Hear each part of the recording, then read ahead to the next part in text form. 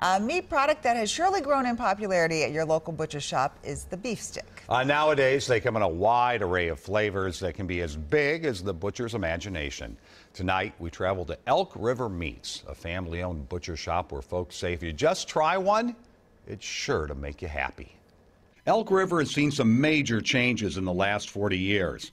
This block on Main Street used to have a hardware store, a grocery store, and a filling station, but it's now mostly a parking lot, save one small business that stood in defiance to the wrecking ball. We heard it was for sale up here, and Dad goes, hey, why don't we go up and give it a shot? It was 1971, and Mark Robeck was still in high school when his dad, Elmer, along with his brother, Ron, bought the business, which had been in this spot since the turn of the century. People didn't really, trust new people back then. But the Robecks were good at their trade and recognizing the needs of their customers. But we always took care of the farmers because this was farm community then. As this farm community evolved into a bedroom community, they attracted new customers by maintaining their old practices. They liked the old-fashioned, people waiting on them. And in 1975, Elmer came up with a new product idea and a name for it that was nothing short of marketing genius. Ended up calling them Happy Sticks. I just had one. I'm happy. Yeah, there you go. Yeah. It's a perfectly seasoned, slow-smoked handful of goodness that couldn't be more aptly named. And they sell a lot of them. So in 3 days, every week, every 3 days, you'll sell 400 pounds. Pretty much, yeah. Yet a tour through this little butcher shop really shows their diversity of products. Making Swedish sausage. And their attention to detail. People really go crazy over that. They love it. This is our room where we put the finished product.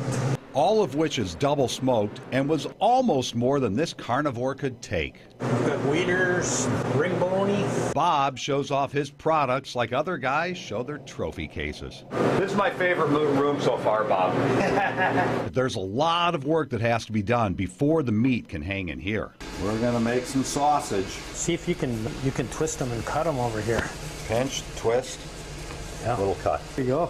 All right, now we're moving along. Pinch. Standing shoulder to shoulder with Bob making sausage for a while helps you understand that this would be a tough job if you didn't have the passion for it. But when the retail doors open on Thursday morning, A new person comes in and says, geez, I've never been in here before. They get a Happy Stick right away, and then we get them hooked. The Happy Stick's the gateway drug. Next thing you know, you got them on porterhouse and T-bones, and a couple of years they're buying fillets. so it looks like Bob will be keeping with the Robeck tradition for a while. They'll probably get lynched if we close the place up. Pinch, pinch, twist. And me, when I'm not at the anchor desk, I'll be at my new gig in Elk River. Pinch, Bob is paying me in Happy Sticks. Pinch, twist. twist. Yep. Hi, I'm Bob Robeck, owner of Elk River Meats, and we're the best beef sticks in Minnesota. Yay!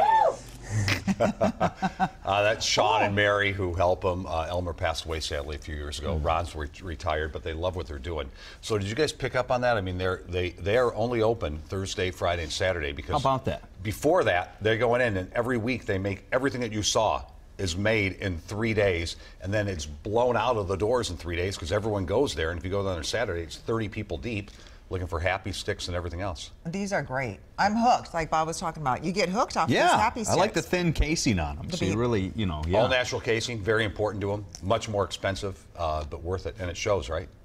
I'm kind of sad he sees me eating this because I want to go in there and go, geez, I've never been in here before. I'm getting a free Happy Stick, yes. He might give you one anyway. Might, yeah. Next week, we are looking for your pick for best muskie fishing in Minnesota. How about that?